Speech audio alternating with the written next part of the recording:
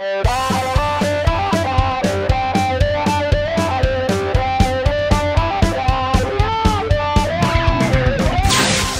what Kurt's saying is one of the things that I think is fascinating about George. In many ways, he's an egoless artist.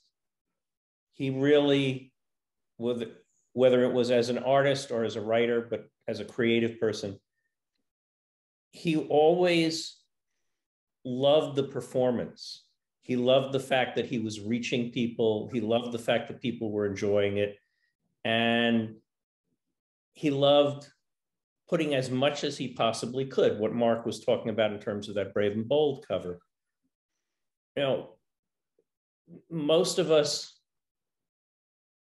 who are proud of our work want to make sure we're delivering fair value, right? We want to entertain where we're supposed to. We put ourselves into the work, but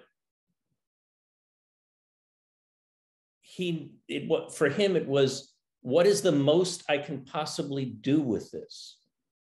And whether that was the extra 4,000 characters or the kind of detail Peter was talking about in terms of the trophy room, or can I please have the most difficult assignment in the place?